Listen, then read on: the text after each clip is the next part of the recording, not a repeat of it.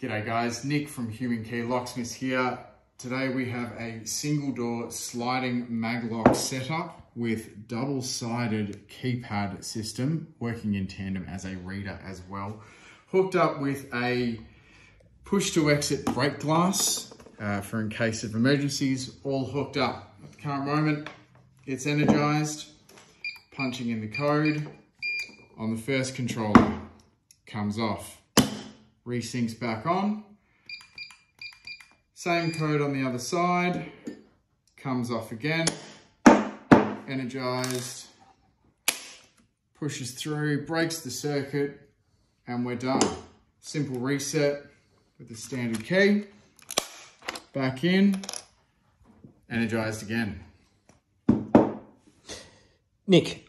Yes. Now, this job, the custom part of it was having two keypads, wasn't it, compared to Correct. usually one? So one on the inside, one on the outside, for when, because it's a sliding door lock, if it relocks, they need to be able to get back in to service the clients. Excellent. And just tell me a bit more about why would you have the break glass? Like, what purpose does that really serve? Two purposes. You can wire up multiple doors through it.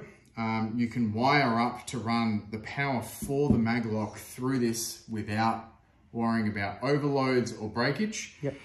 The difference between this and a push button mushroom head free to exit is that it's less tempting to push. Yep. Therefore, you won't have any clients running and just pushing it and running out the door. Yep. This is a very serious click, which is very intentional to get out of there. Yep. But in the case of emergency, it is still quite easy in a panic state. Yeah. So it's not equivalent to kind of an egress escape, but at least if there is an emergency, if that gets bashed or pushed extremely hard, yep, it's going, the door is basically going to open and be free to exit. Absolutely. And in the event that they want to be able to open and close the door multiple times, but don't want to be using the keypad or giving someone a stay open access fob or code, which is a pretty high security issue, you can just push this in without having a problem with the system, and it will just stay like that. And then to re-energize, staff on site, repop it, and back to being locked again. Excellent.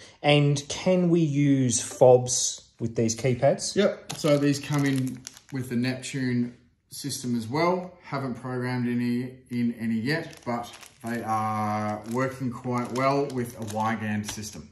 Excellent, mate. Well, I think that's all we need to know. And apart from that, special thanks to LSC Tech Support for helping us a little bit out with the wiring. Charles, absolute legend over at LSC Tech Sales. Thank you, mate. All right.